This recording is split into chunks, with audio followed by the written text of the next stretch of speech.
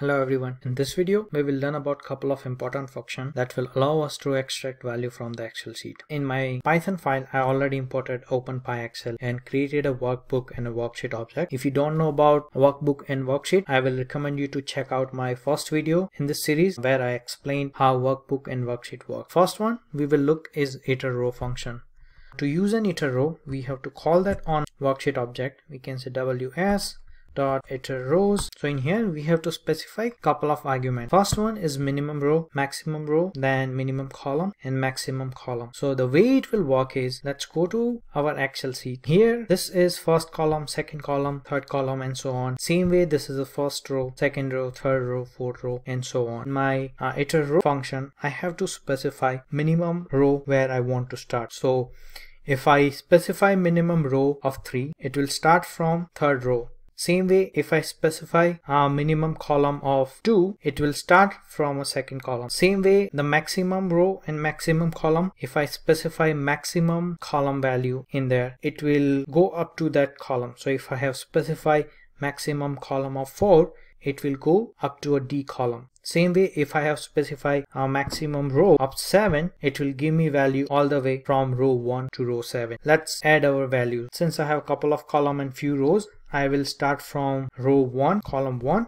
So I'll specify minimum row equal to 1 and maximum row we can go all the way up to 8, but let's specify 7, ignore 1 row. Same way, minimum column I'll specify 1 and we have only 2 columns, so I'll say max column is equal to 2. I have specified minimum row, minimum column and maximum column. I can save that in a variable. Let's call it row and this will give us an generator object. Let me quickly print this. So if I run my Python file now, Python function, it will give us a generator object. We can use this generator object and perform operation on that to extract the values. So I can use a loop here for row inner rows, print row. This will give us cell locations. Here you can see it's giving us one tuple for each row. So here we have one tuple for cell A1 and B1, another tuple for cell A2, B2 and so on. We can also extract the value out of this rows directly. Since I have only 2 rows, I'll use tuple unpacking. So I can say A and B, which represent column A and B, and I can say here A dot value and B dot value. If I rerun my Python file, instead of saying cell locations, we can see the actual values of those cells. I can also store this value in Python object and then use that for further operation. So to do that, let's quickly create a 2 blank list and I can append those values in those lists. So I'll say names dot append. In a first row we have names, so I'll say A dot value. Second list I'll say B dot value. Now if I print those 2 lists after processing,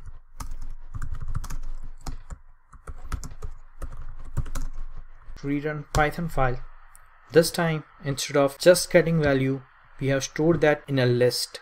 We can use this list for further operations. That's all for iterRow. Let's look into iterColumn function now. iterColumn works same way as iterRow. In here we have to specify minimum row, minimum column and maximum column.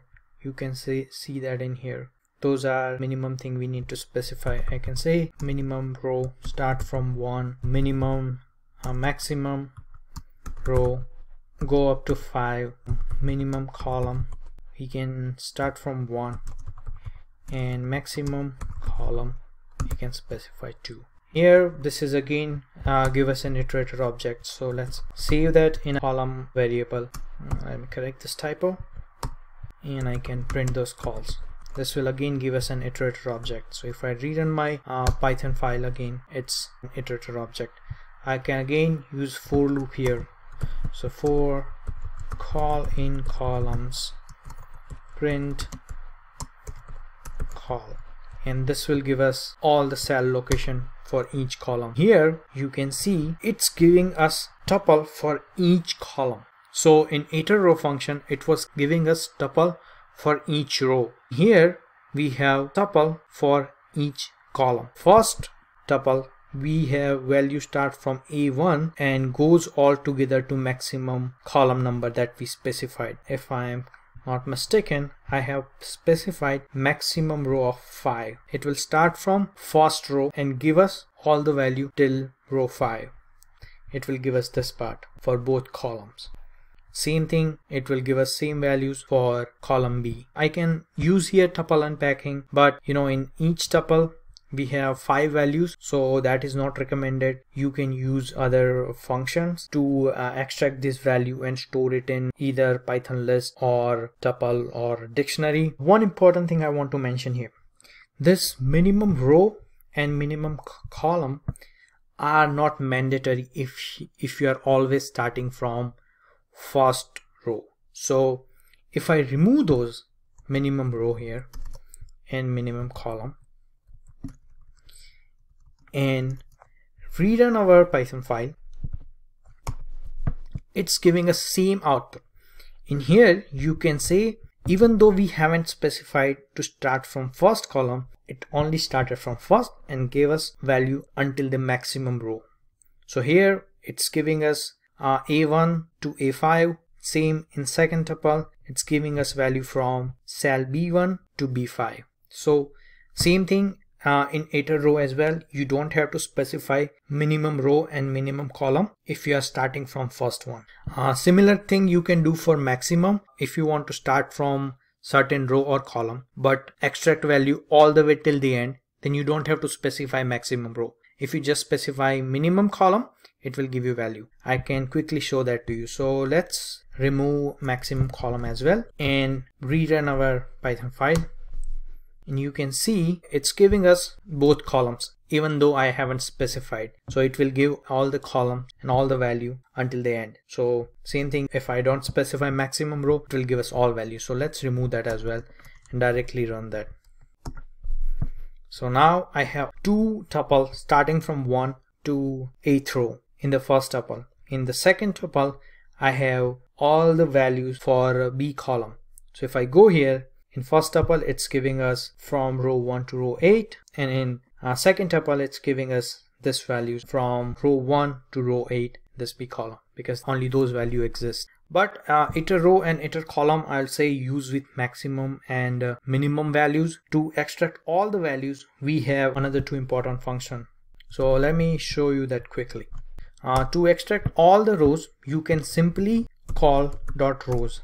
This will give you all the rows in the Excel sheet. I can save that in a rows column, and again this will give you an iterator object. You can directly cast this values in a list or tuple. So let me use a list here, and if I print my rows and rerun my Excel file, you can see here, so we have tuple for all the rows. So here first tuple starting from A1 B1 all the way till 8th row, that ending from A8 to B8, that has values. So again it's giving us tuple for each row all the way till the 8th. Same way we can use columns function, and this will return all the column from the Excel sheet. So if I print this again and run our Python function, it will give us tuple for each column.